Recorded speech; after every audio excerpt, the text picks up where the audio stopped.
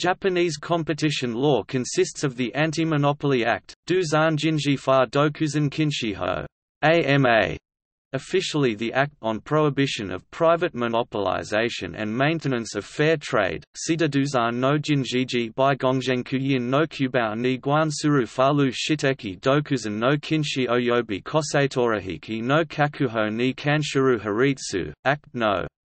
54 of April 14, 1947, and several other statutory laws.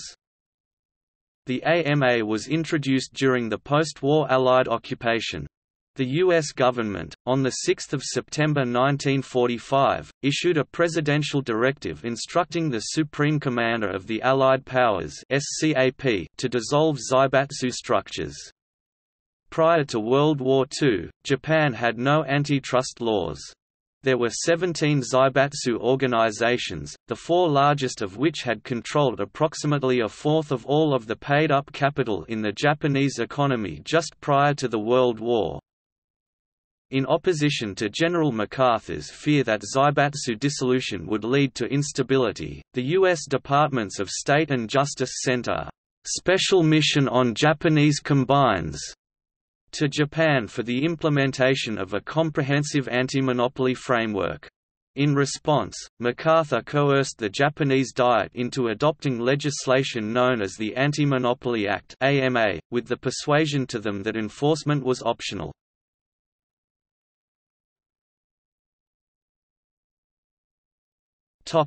Antimonopoly Act.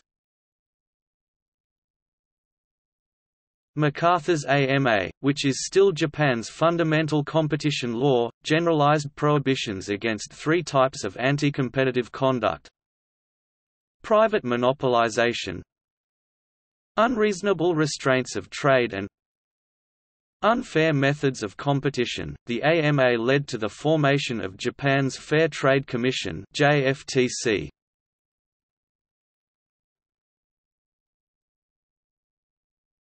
Topic: Relaxation of the Act. The weakness of the AMA was due to vagueness requiring JFTC officials to be familiar with presumptions built into American antitrust laws.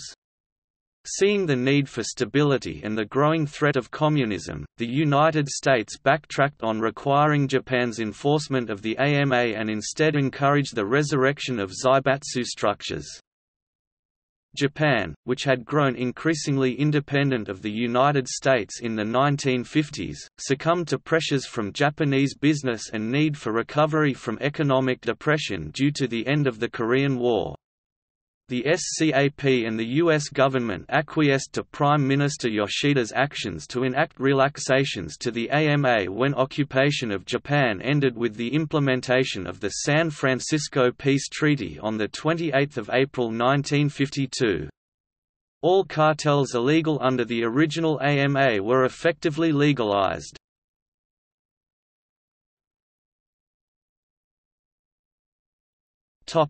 Strengthening of the Act.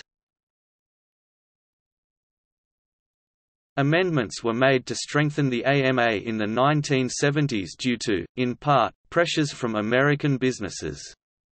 The 1973 oil crisis and price fixing by Japanese oil companies further garnered public opinion in Japan against the weakness of the AMA and its lack of enforcement. The new articles introduced authorized the JFTC to dissolve or divest a company based on barriers against market entry, lack of price benefit for consumers and unreasonable profits.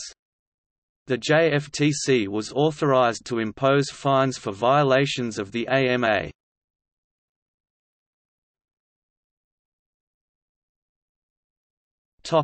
Cartels still exist.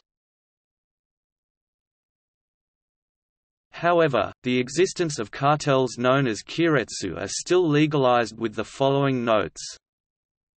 Cartels calculate penalties beforehand and include such penalties as costs of business.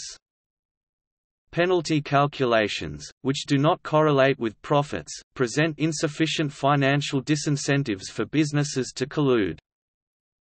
Courts in Japan lack contempt powers to ensure compliance with the JFTC's cease and desist orders.